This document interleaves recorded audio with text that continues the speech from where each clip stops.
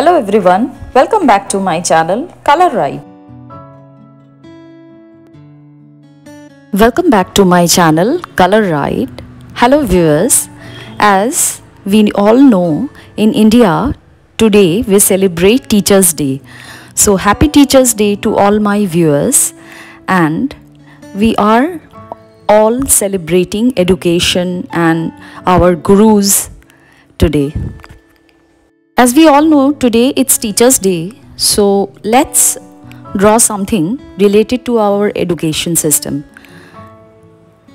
So today I'm going to paint something related to education, and I'm using my sketchbook and pencil to do the rough outline of my artwork. Today's painting has a touch of nostalgia. Today I'm going to paint a oil lamp.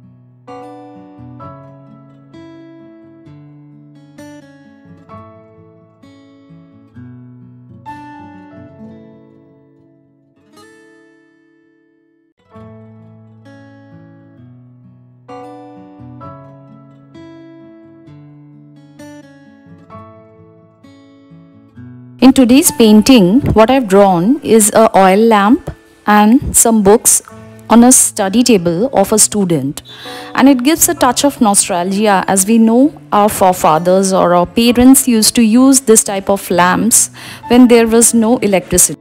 The pencil outline of my artwork is complete, so now I'll start coloring it using acrylic colors. So let's get started. I'll start coloring the background first, and I'm using light colors for the places where the light of the lamp is going to fall.